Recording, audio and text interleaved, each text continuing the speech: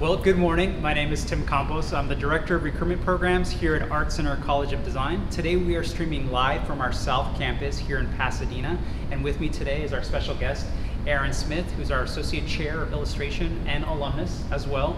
And what we're at today is our scholarship review, or in this presentation of it, an exhibition of illustration work from current students. And Aaron will talk to you a little bit more about that. So yeah, thanks for being with us, Aaron. You're welcome. Hopefully you can give us a little bit more background just to what illustration is here at ArtCenter and what students could look forward to. Well, illustration is the largest department at ArtCenter.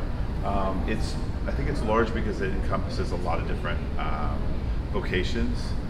We've got several tracks. The predominant track is illustration design, and it's sort of what we think of as illustration traditionally: book covers, magazine work, poster Definitely art. editorial. Yeah, and then it goes entertainment arts, working for the entertainment industry, and motion, fine art painting, design matters. And so we have different areas that people concentrate on, but they decide that as they go through the program. So we can, so the scholarship competition happens every term, and students can submit their work, and it gets judged. These are the stuff we're going to see today. It's mostly the stuff that was on the walls, and this room was filled with things that were books that were submitted by students as well, and they've taken them. But we're going to look at the remaining stuff, and I'll show you a couple of books as well.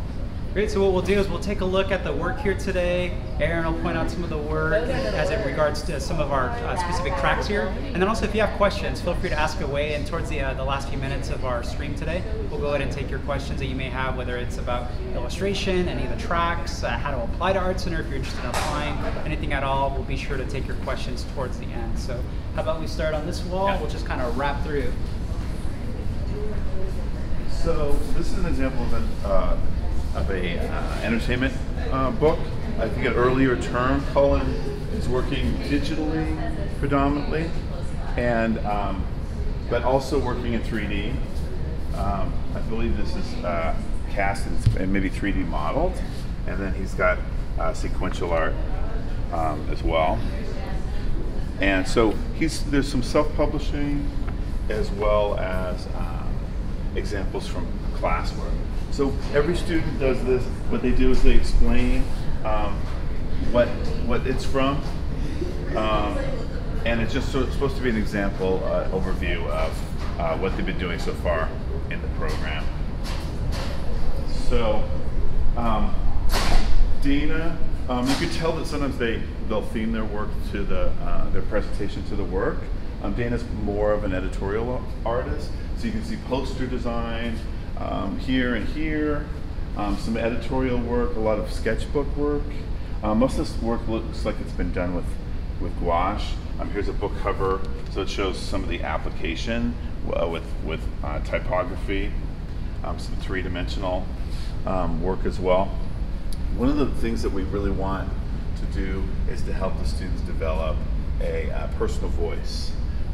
So some of these projects are meant for ideation, help them learn sort of visual language, but you can tell there's sort of a stylization that starts to happen that's really based on the individual artist's interests.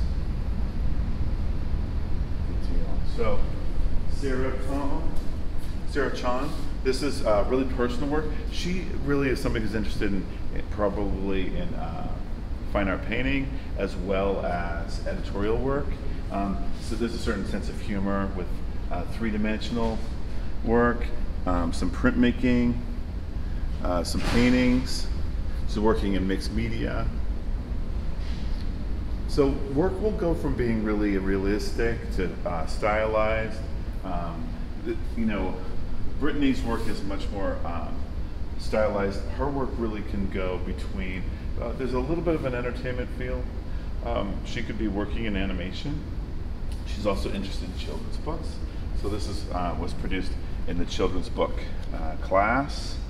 And she's designed the book written the book and printed it and produced it. So a lot of these books are pitched to publishers, and we've had a lot of success with students getting their work published. It's a great way to promote yourself as well as build that career. This was done in a class that really is about ideation and typography. And this was made print. This is a traditional print, woodblock print, but it's interesting to see this sort of stylized sensibility that could easily come from animation, be translated into traditional printmaking. And then of course there's a lot of new interest in merchandising and creating products. Surface design, surface and style is another track that we have where students learn to apply work to fabrics, wall coverings, housewares, things like that. Most illustrators are working across a lot of different disciplines and in different markets simultaneously. So if somebody like Brittany has a sensibility, it can really range from product design, children's books, editorial illustration, animation, and fine art. She's really somebody who's, and this sensibility is really translatable to all those different areas. So let's go to the other side. Sophia, super personal, super quirky work. It was really great when she submitted her portfolio, her display yesterday. She had cookies with illustration images hand done on them for us to eat. But she's got this really oddball sensibility. She actually did really well. This is a great piece with traditional drawing and painting. So you can see it can go from a really commercial sensibility to a very personal sensibility. This was produced in my class that I co-teach called Wet Paint, where it's a combination of fine art and illustration, and we have big critiques of that work. She's also working in ceramics. We have 2 ceramics classes going, one through integrated studies and one through fine art, and a lot of our illustration students like to translate, basically translating this visual imagery into 3-dimension. So she works in a variety of media, paper, painting on canvas, and ceramics. Kaylee's, I think she's an earlier term person as well. She's working in 3-dimension. She's working in paint media as well. Kayleen has a great sensibility, again, that translates. This sort of loopy figure done in printmaking, it really translates well into these figures that she's made. So there's a few product classes and merchandising classes where people make prototype products, and you could totally see these reproduced. A lot of people that do children's book design often understand that there's a merchandising aspect to those things. Even in entertainment, most of our entertainment artists are wanting to work for a lot of the big production companies, DreamWorks, Pixar, Disney, Cartoon Network, mostly for animation, but there are a lot of people who get jobs in the merchandising aspects. Disney makes more money from merchandise than it does from film, and also the video game industry is larger than the film industry. So these areas have diversified over the years, and I think a lot of artists really expect to work between all those different disciplines. But again, Kayleen really is showing a sensibility that can be translated into kind of a pop, urban, fine art orientation. Printmaking is again, and then of course in editorial and merchandise. Nice, clean presentation. Elise, Very personal sensibility, super colorful. Again, there's some classes where they're using three-dimensional media, working in the wood shops,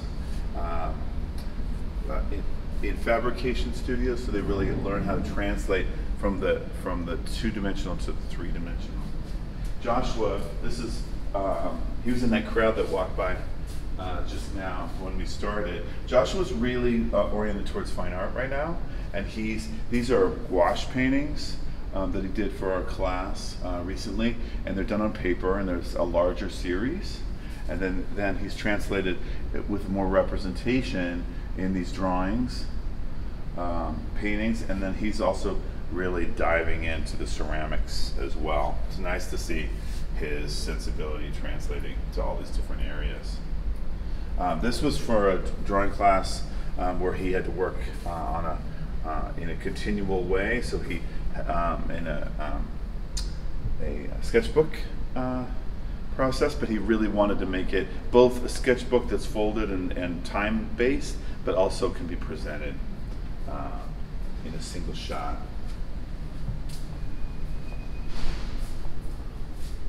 This work, I think, is really great. It's very sort of underground comics based. Again, there's a strong emphasis at first in really traditional drawing and painting skills, but then you can see this sort of idiosyncratic line, use of a variety of media is really important. So there's a kind of an urban edge to this stuff. It's nice to see her opening up with 3D. Let's go immediately here. So Matthew he took the time for the presentation to show a variety of work. A lot of this work I think is going to be most suited for editorial. So here's a piece about global warming, right? So he'll take strong concepts and develop them, submit comps, and then make finishes. A lot of this work is actually digital, but it has a real handmade quality because he's building a lot of the images in traditional media, and then using digital skills to kind of to make them work and present and change them around and changing colors as well. But this work I think is really strong, particularly in its application to editorial. Like I said, we have Brian Ray is one of our faculty, and he used to be the art director for the New York Times editorial. So, and he and Paul Rogers do a class where they specifically talk about editorial illustration, and it's great to have an illustrator and an art director in co-teaching, so that the experience can really be simulated of working in that area. So while you look at Vanessa's, I'm going to run and grab a couple of books.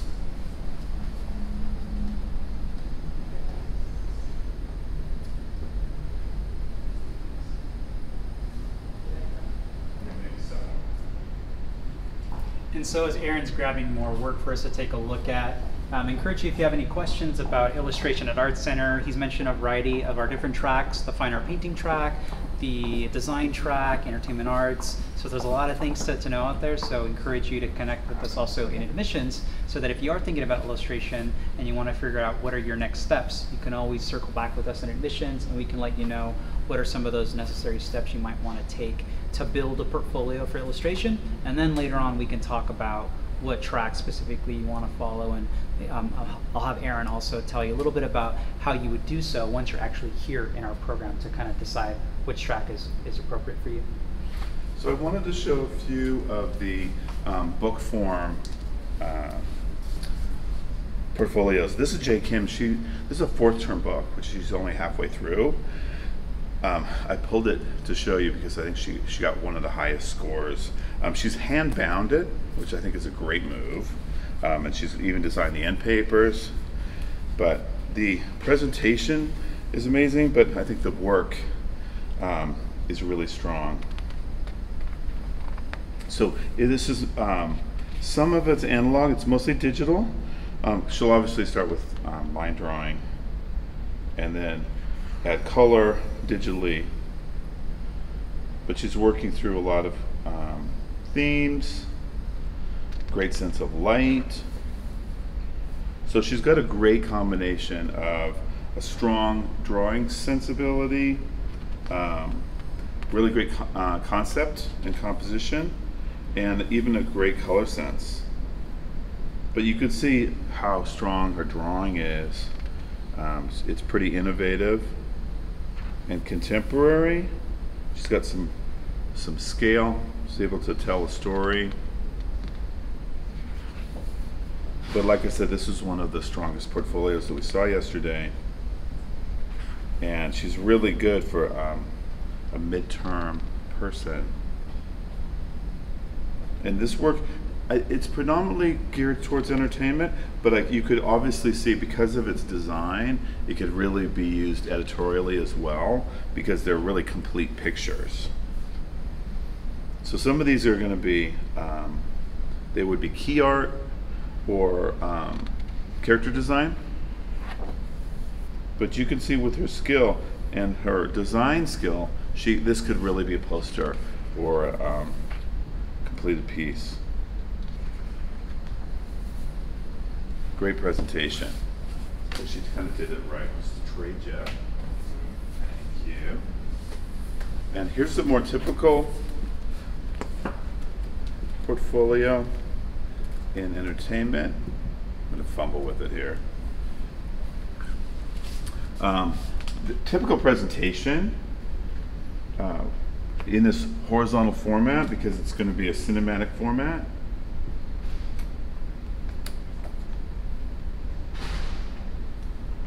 Nice sense of composition. So here's some storyboarding, some keyframes. One that incorporates a strong background with the characters.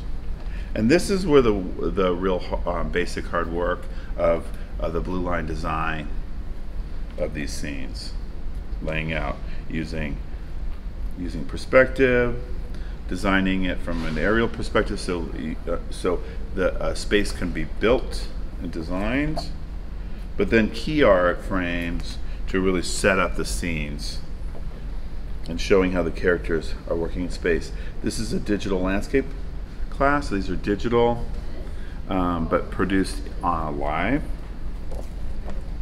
And you could see the variety of work. It's a little bit more realistic and atmospheric. This is a VisCom class, visual communication, really learning how to draw mechanical objects and figure drawing. And finding the strong volumes, showing overlapping limbs, gesture. So this is a good portfolio that shows a variety of applications. So you can see this person working in a variety of areas within film. Nice moody pieces. And I'll show you one more. It's Pinatco.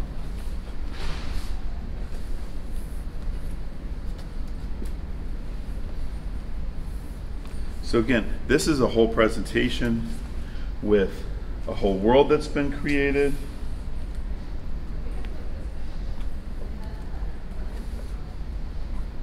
From full scenes to schematics laying out the spaces. So these are really key art pieces that show kind of the primary scenes and that show off a lot of different aspects, right, from the backgrounds to the characters. And here's some, these are exercises to be able to design and to move characters and change them around, show them in different poses. Some background art. So there's a lot of research that takes place. This is about the Moulin Rouge.